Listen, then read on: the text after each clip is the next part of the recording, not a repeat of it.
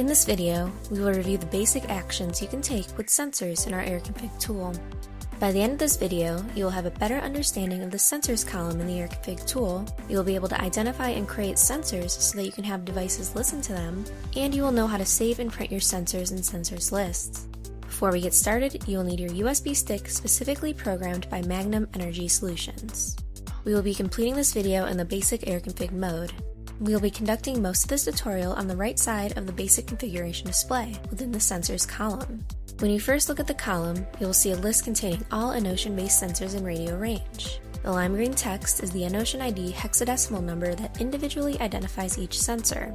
The light blue text is the decimal ID of the sensor that you can uniquely customize for better identification. To do this, simply right-click on the sensor, select Rename, and change the short description box to the custom description you desire.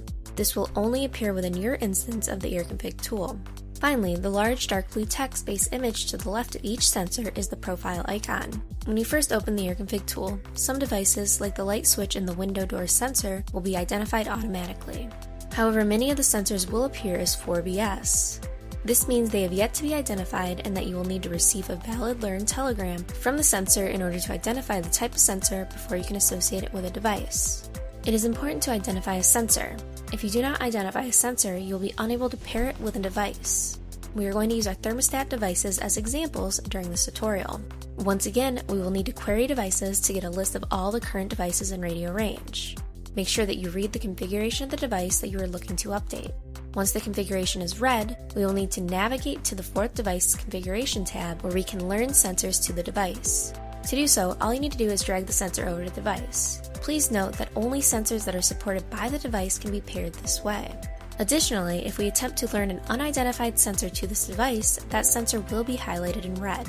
This means that the type of sensor is not identified yet and therefore cannot be paired.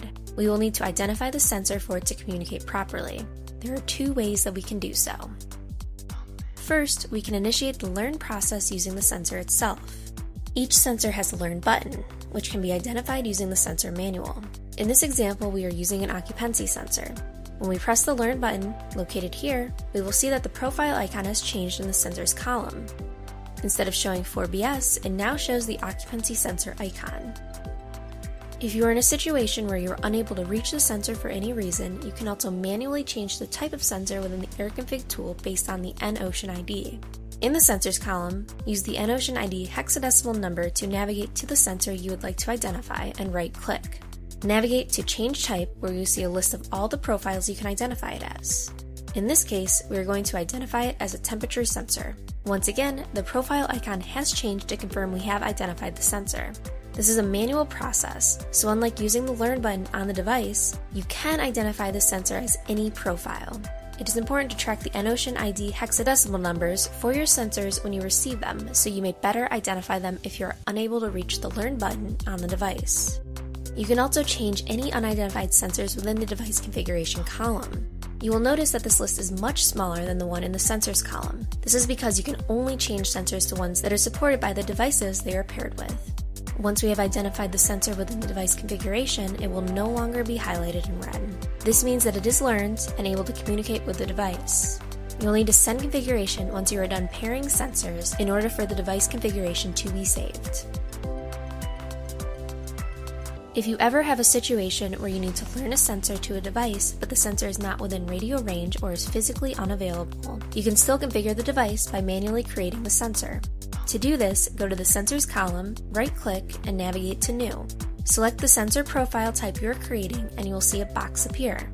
This box provides you with location to input the EnOcean decimal or hexadecimal ID. As long as you know the sensor ID, you can input it here, create the sensor, and it will appear on your list. Although the sensor is not currently in radio range, you can still commission the device.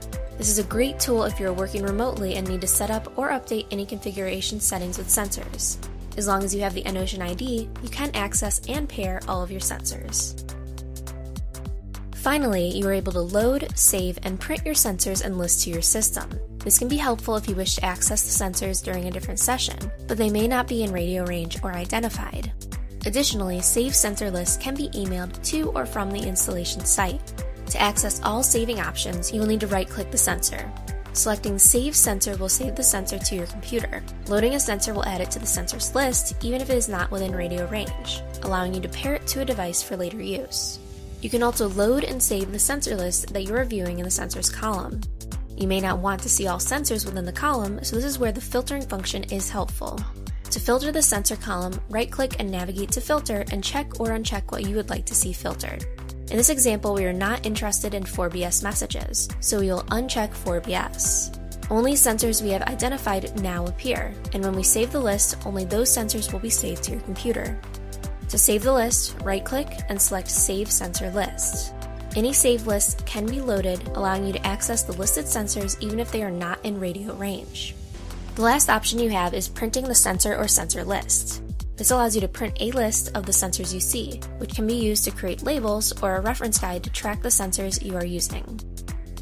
To print a sensor or a sensor list, right-click and navigate to the Print command and continue with standard printing options. This concludes the tutorial on the basic actions you can take with sensors in our airConfig tool. You should now have a better understanding of the sensors column in the airConfig tool, be able to identify and create sensors so you can have devices paired with them, and will know how to save and print your sensor and sensor lists. Subscribe for more tutorial videos on all of the Magnum Energy Solution product line. And if you have any questions, you can find our contact information in the description below.